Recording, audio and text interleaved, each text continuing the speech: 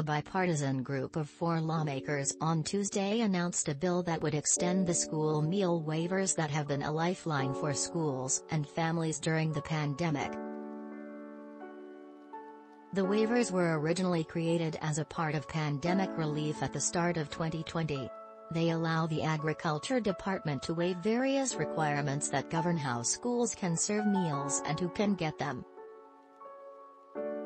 The waivers also increased the reimbursement rates for school food programs.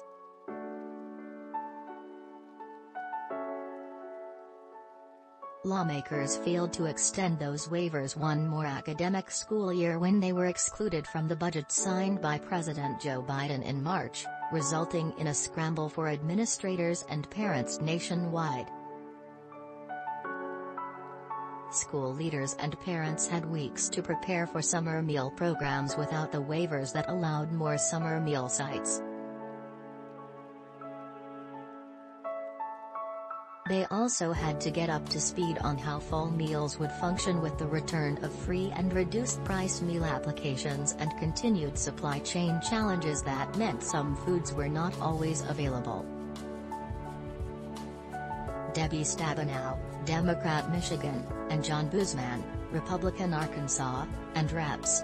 Bobby Scott, Democrat Virginia, and Virginia Foxx, RNC, have released the Keep Kids Fed Act with the goal of passing the bill out of both chambers and to Biden's desk before the waivers expire on June 30th.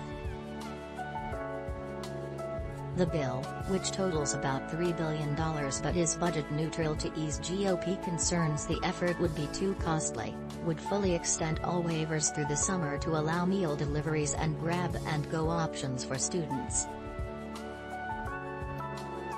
It would also extend supply chain flexibilities and higher reimbursement rates through the 2022 to 2023 school year.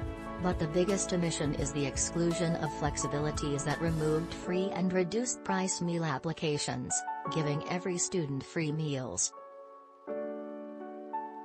That means that families would need to return to filling out applications to qualify. Time is running out.